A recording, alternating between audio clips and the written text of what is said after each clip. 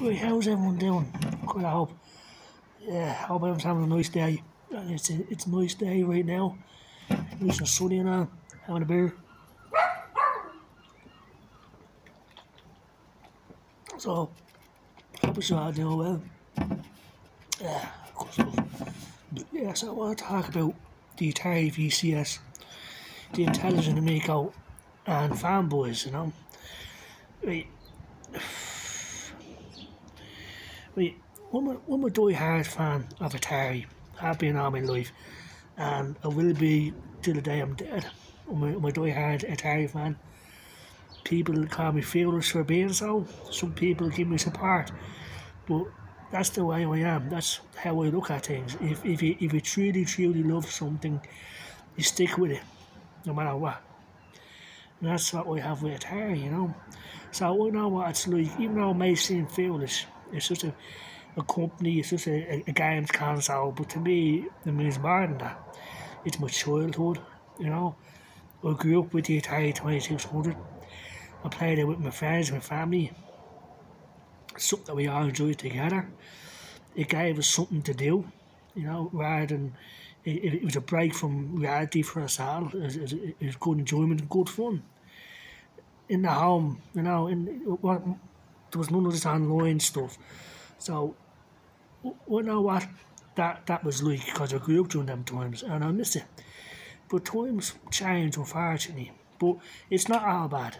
You know, online, playing games online and this, it's different and it's good in its own ways. But in my opinion, it will never replace what I had as a kid back in the 80s and stuff, growing up with the Atari 2600 and then the NES, you know, playing with my mum and dad and my brothers and cousins and stuff like that.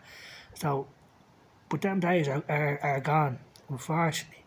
Now, you can still have that sort of stuff if you want. Why not? I mean, the games and consoles still exist, but on the whole, like it's just shifted. It's shifted away to online play with the Xbox Series X and the PlayStation 5 and that. Now I have an Xbox Series X and I like playing games online, like Call of Duty and Battlefield. I'm just saying that it's different, you know, and that's the way gaming is catered to now. Online gaming, the Xbox Series X, PlayStation 5. Now, the Intelligent Amico, the reason why, like, well, I like it, and the reason why, if it ever did come out, I'd get one is because back in the day, Intellivision and Atari were two rivals, you know, and Intellivision, you know, were awesome like that, you know. If Atari never existed, would probably have an Intellivision, but I live in Ireland, and back then all we had was Atari. The Intellivision, as far as I know, never came out over here in Ireland, you know. So the Atari 2600, the Sinclair ZX Spectrum, especially over here, were the two most you can get. The Sinclair ZX Spectrum was the Sinclair ZX Spectrum 48K, which is way cheaper than the Atari 2600 or the Atari 2600. Then later on, the Commodore 64 started coming out and the Amiga 500s and stuff. But in the very early days, the only thing that we could get our hands on in Ireland was the ZX Spectrum or the Atari 2600. We never saw it on television anywhere, not in Ireland anyway, not in Dublin. But if Atari never existed, I probably would have picked up on television at some point. But like over the years, like it was just very hard for me to get in the television, and I just lost interest. But that doesn't mean I don't like it, you know. I just never got a chance to play it, and it was just always out of my reach. The television, I just couldn't come across one, you know. Put it that way. But if I did, I'd get one. The old television, you know. Now in Television Amico, it's trying to bring that in the home family experience back, you know, and that's why I like it. But at the same time, you have to cater to the other crowd as well. And television isn't doing that with the Amigo, that's all it seems. It just seems to be solely focused on the family-friendly games and apps and stuff like that. So it's not offering anything that the Xbox Series X can do, or the PlayStation 5. Now, the Atari VCS, I mean, it's a PC. Some people call it an underpowered PC and overpriced, but with the Atari VCS you can play Xbox Cloud Gaming, you can do Stadia and NVIDIA GeForce now, so you have access to modern games that the other consoles can play. Plus whatever Atari themselves being on the Atari VCS store. So while it's underpowered, we can still play all these games, particularly emulation through Chrome on the Atari VCS. With that I can play Mega Drive games, Super Nintendo games, N64 games. So it has all that. To me, that adds to the value of the Atari VCS, and it's a part of Atari once again, you know. So the Atari VCS, you can do a lot more with it than you can with the Amico. But the Amico has been delayed a bunch of times, and it just seems to me like it's never going to come out, you know. Well, I hope it does, but I don't think it will. Like, so, look, we've been following the Amico story, and it's just delay after delay, excuse after excuse. And there's no shipping date, there's no manufacturing date. Now, they say that at the end of this year, people that pre-ordered either a Galaxy Purple Amico or Wood Grain Amico, at the end of the year, shipping will begin. But manufacturing hasn't begun. We're in April right now. So they have to start building these things now and assure people that they will get their Amico. But they haven't done that. So until they do that, I'm just going to keep saying it's not going to come out. So Atari and the Atari VCS, they showed people it being assembled in the plants. They showed it being put onto pallets, and they showed it being shipped. That's proof. Now, in television, don't have to show us these things, but I think they should, to reassure people that yes, this thing is legit. It's actually happened. But here's the thing that's also concerning about the Amico. You can't pre-order it through GameStop anymore. I can't get it in any retail shop. The only way you can pre-order it is through television themselves, through their website. So that's concerning also.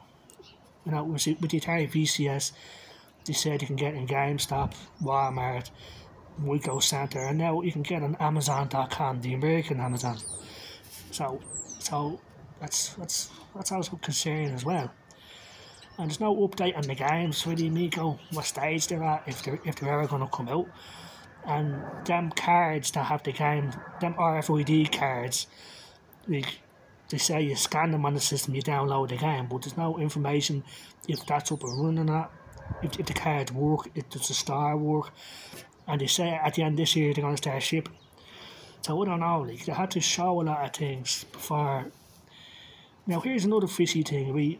So if you want to, I think these are all fishy, and it doesn't add up in my opinion, you know. So they say that you can pre-order the Galaxy Purple or the Wood Grain, but you don't have to put down any sort of deposit or anything like that. It's free reservation. So that's strange, because anywhere else, if you're going to pre-order something, you had to put some sort of money down. So I don't know. This just seems to me like they're trying to show their manufacturers, the people that gave them money. Look, we have all these pre-orders. People actually want this thing, so produce this many consoles and we make money. That's what it seems like. But these people are gonna say, "Where's the manufacturing date? Where's the ship date?" Because in television are the ones that have to buy the parts, get the thing built. So I don't know what to see. That's the thing. There's too many questions and not enough answers. And the people that are supposed to be answering the questions, like Phil Adam, the CEO, Tommy Tederico, and John Alvarado, they're not saying anything. So I don't know. We just have to wait and see, right? But if I was a fan of the Amico, we'd be praying to God that it comes out, you know. But is it going to? I just don't think so. There's too many questions here, and it just seems a bit fishy to me anyway. But I could be wrong, like. And they keep using, in television, keep using the pandemic as an excuse as for why nothing's happening. But other companies like Atari, Arcade, and other companies got their stuff out. So I don't know, like, you know. So we wait and see what happens. But going back to the whole die-hard fan thing, you know, like if this was happening with the Atari VCS, I wouldn't give up either. So I say fair play to the fellas out there that are still backing the amico. I hope it happens for you. I really do. So, but you know, you have to admit, like, it just seems fishy. There's no confirmation of anything. You know, they're just saying things and it's just words until they actually show a ship date. These things getting built. Remember, we're in April right now, and December isn't far away. Like, so they should start building them now. You know, now I know people are trolling the hell out of them by PRing hundreds of amigos, so they know that they can't even build. Well, I'm only guessing, right? But I think Intelligent just don't have the parts to build that many. I think they'd have enough parts to build maybe 5 or 10 amigos. That's at the most. Now I'm only guessing. But one thing is positive that people were saying that by now or July, Intellivision will be bankrupt. But there's no word of them going bankrupt yet. They haven't said they're going bankrupt. So that's positive, that the fact that they're not bankrupt, because people are saying that if they don't get the $10 million that they need to stay afloat, they'll be bankrupt. But they're not bankrupt yet. They haven't come out and said they're bankrupt anyway. So they're still around, they're still going. But where is this Intellivision amico thing going to end? I don't know, like, you know. But I just think it seems a bit fishy, you know. And I just still think it won't come out in December. I just think it's impossible. When they actually start building them, if they start building them now, yeah. But if they don't, which it doesn't seem like they are because they haven't told anybody, like I said, they don't have to tell us these things, but I think they should. Because that's what Atari did, because they realised that people were getting impatient and pissed off at all the delays. So Atari kept us in the loop, because it's the right thing to do, in my opinion. So that's it. So I hope everyone has a good day and enjoy the weather what it is, and enjoy.